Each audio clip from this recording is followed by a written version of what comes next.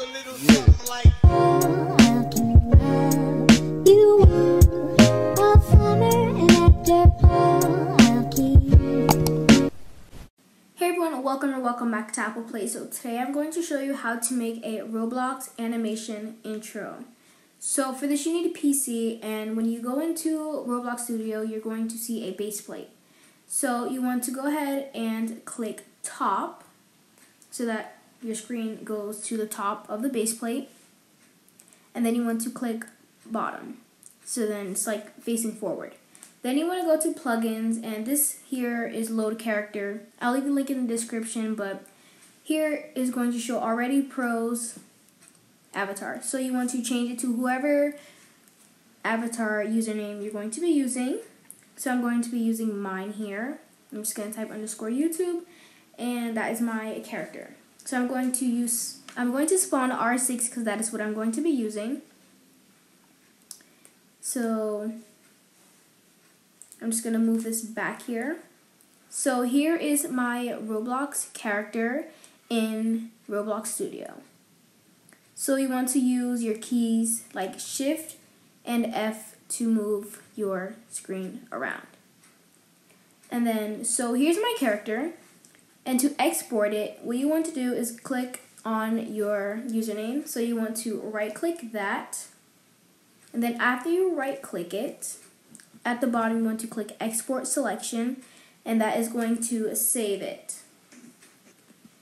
So you want to type in whatever you want your file name to be. So here I'm just going to type in animation because that is what I want my name to be. So the next thing you need is called Blender.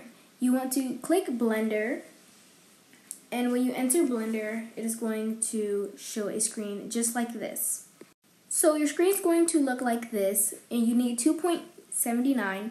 So you want to change Blender Render to Cycles Render so that you can get your color. And to get rid of this cube, you want to click X and then click Delete. Now you want to go to File, and this is how you will import your Roblox character. Click Wavefront OBJ, and then go to where you saved it. I saved mine at my desktop, so I'm going to go to desktop and click animation.obj. Make sure it says OBJ or else it will not work.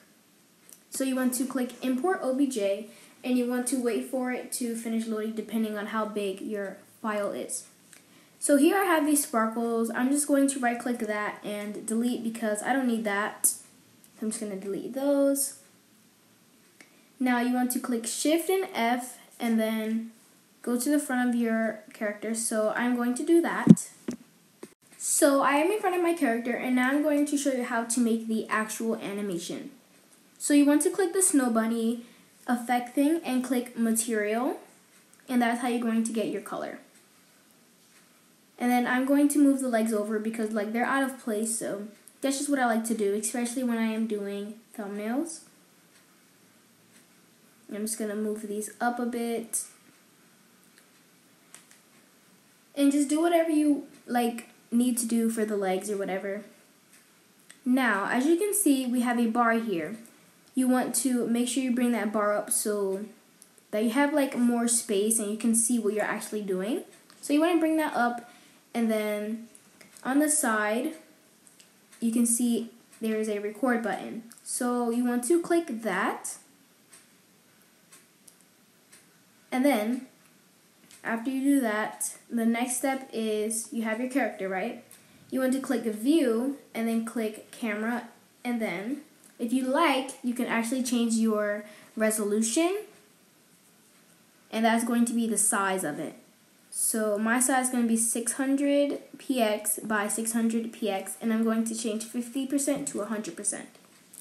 Then go to the world icon and then click ambient occlusion so that you have a nice bright thing, right? And then I'm going to bring this to the front of my character. And so now I'm in front of my character, and the next step you want to do is go down and click where you want your next thing to be. So make sure you move this over if you like have that so you don't get distracted. But you want to click the record button, and then you want to click on the limb that you're going to be moving. So I'm going to be using this hand here, and you want to like put it wherever you're going to do your movements. So I'm going to back this up and like move the arm a bit backwards because I'm going to be doing a waving effect. So at the bottom you see the bar, right? You want to click that, and that is going to show your next movement. So now I'm going to move this over here using this here. And I'm just going to like move that over and curve the arm a bit. Well, that was too much. Alright, so I'm going to be using the blue one here to make the arm go a little bit backwards. And my next part, I'm going to put it kind of in between 20 and 40. And I'm just going to go ahead and move the arm a bit. You guys probably kind of get the idea of how to do it already. So like you just want to move it, and every movement that you do, make sure that you click the space that you want to do. So like you guys see the bar at the bottom? Yeah, just watch what I'm doing here. So I am just using the tools at the bottom here to make the arm move. So I'm going to move this over a bit, and this is going to be my next animation. So my movement I'm going to be doing is making the arm kind of go like a little bit up, so like it's gonna wave. So you want to use that there. So I'm going to be using the blue thing here, but this is what it's gonna look like so far. Let me just go to the beginning so I can show you guys see. So the arm's gonna kind of move like this here, and that's how I want the arm to move. And if you want to make a really long animation, that's on you. But the longer your animation is going to be, the longer that it will render, depending on how fast your laptop is. So I'm going to move this over here.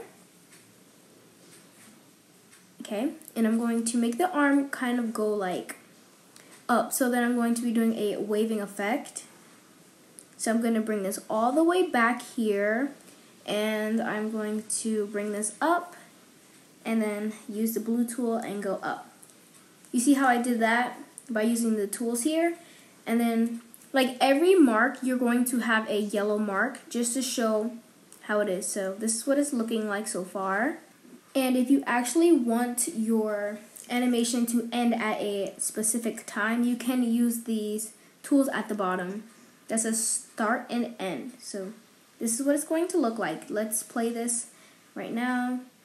But this is just what it's going to have a look. Like this is what it's going to look like. And if you want to change anything about the animation, just click Control and Z. And that's how you go back.